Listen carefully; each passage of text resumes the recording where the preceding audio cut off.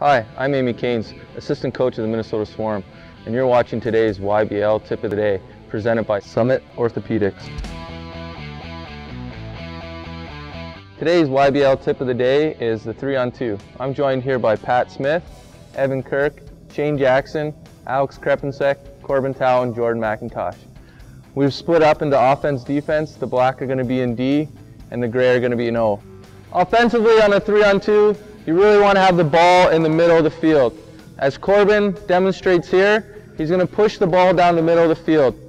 If the defense is playing in a different setup than the I, which they are now, okay, Corbin has a couple options. If they're going to sit back in the hole, Corbin's just going to go in and shoot it. That's his first option. Always when you're the ball carrier on a fast break, your first option is to shoot the ball. If they're playing smart D and they're in the I, okay, Corbin really wants to carry it until he feels pressure.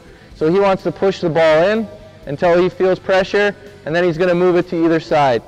Once he moves it to the side to Shane, he has now created a 2-on-1. So Shane has an option here. If Jordan's slow coming across, he has the first option of shooting, and if Jordan slides across, his second option will be to pass it to Pat Smith. So the slide's there, he makes the pass, now you have a 1-on-1 with the goalie. So now as we move down to the two wingmen on the 3-on-2, Pat really wants to position himself to have a good angle for a shot. If Pat stays back here and stays low, he has a terrible angle on the goalie. He wants to really position himself and C-cut up as he's catching this ball to increase his angle for a shot or make that pass across.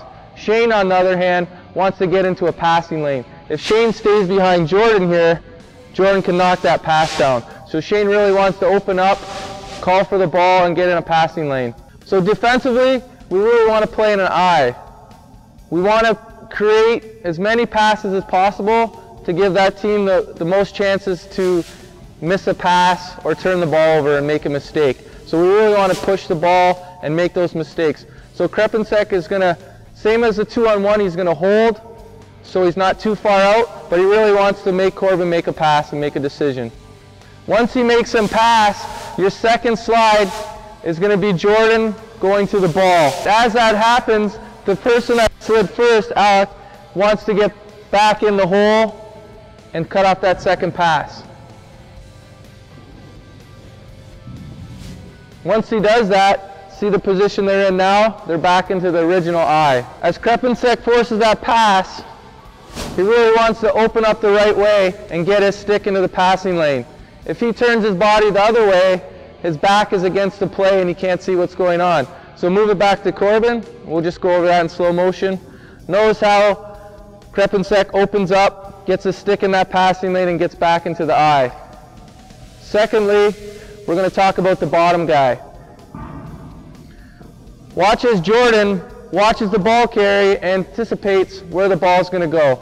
As he anticipates, he can get a jump on his opponent. And last thing we're going to talk about is the goaltender. For any good defense, your last line of defense is your goaltender, and he should be the one that's speaking the most and letting you know where the ball is. Well, let's get a knockdown here.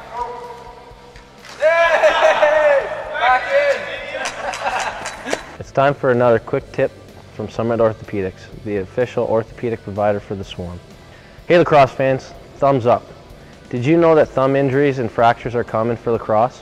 Help avoiding these injuries by taping the tip of your thumb or wearing a small splint to protect from impact. Do you have a question for our Swarm team doc or athletic trainer? Visit Summit Orthopedics Facebook page and post your question. And if you do get injured, go to OrthoQuick, providing walk-in sports injury care 7 days a week.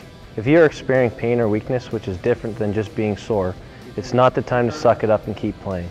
When you play through pain, the odds are there's an injury and you're only making it worse and creating more problems for yourself down the road. Listen to pain, modify your activity, and if it persists, get checked out by your trainer. Be smart about this. Take care of any injury right away so you can get back as soon and as safely as possible and avoid creating a long-term problem.